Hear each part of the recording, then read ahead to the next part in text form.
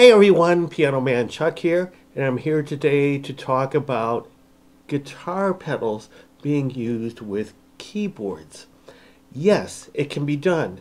And it kind of bugs me that a lot of keyboardists will upgrade their keyboard to get some kind of built-in effects in the keyboard that they're upgrading to that their current keyboard doesn't have. You can remedy that easily by getting some kind of a pedal, a guitar pedal, to remedy that effect.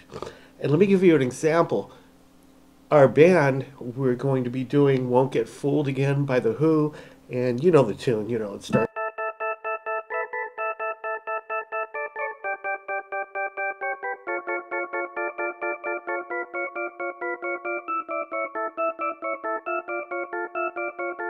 Well, you know the tune. Okay, so I happen to be using a Casio CGP 700 for this. I'm using a drawbar organ for this. I've set up some of the effects already, but it's not complete. I need something like a wah pedal to make that complete. And rather than upgrading my keyboard to something that would automate that for me, and automation doesn't really work for me, I want to be able to control that myself with my own pedal and my own foot.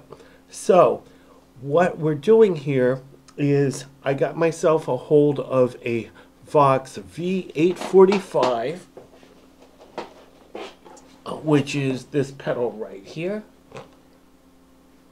Okay, it's about $69–95 just about anywhere in the United States. And Vox is the originator of the original wah pedal that was heard in the 60s on things like Voodoo Child from Jimi Hendrix, that kind of thing. This is the pedal that will do that. And it's built solid and sturdy. Vox V845, current implementation of this pedal. So what we're going to do, you just heard what I did with this keyboard, and basically this is one of the pedals that you can take your line out from your keyboard, plug it into the instrument in, and the other end, the amplifier out, can go to your amp or to your DAW or whatever. Okay, but there are other pedals, guitar pedals, where you can't do that because the line outputs are a little bit higher voltage, or whatever you want to call it. It has a hotter signal than a guitar high Z signal. So the way around that is you want to get something like a reamplifier, but those cost $200 to $500. There's a workaround. Get a microphone attenuator about minus 20 dB. They cost $20 to $30, and basically, voila, you are done. So you can do the same thing there. For more information about that, if there's enough concern about that, I'll put out another video that's more specific. But for right now, with this, going directly from the line out of a keyboard, your typical keyboard, to the instrument in of this Vox V845 wah pedal, and the amplifier out to your amplifier or your mixer or your DAW input or your audio input, whatever. All right, so you heard.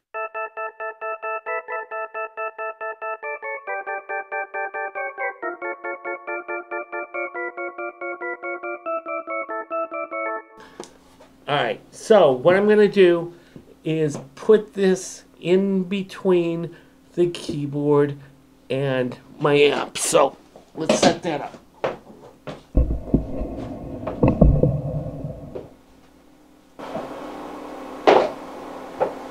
All right, now that that's set up, let's try it out again, this time with the wah pedal.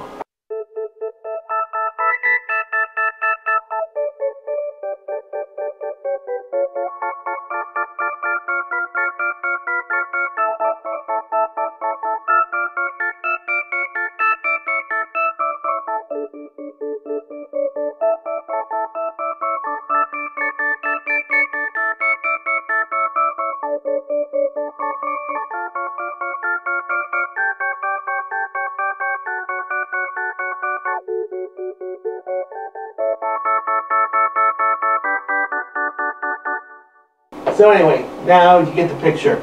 So it makes a humongous difference, and all it is a 6995 wah pedal in between your instrument and your amp, or your instrument and your DAW, or your instrument and your preamp, whatever.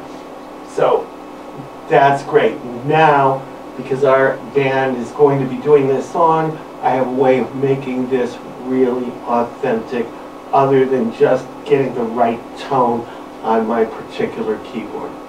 PianoManChuck, peace out. Thanks for watching.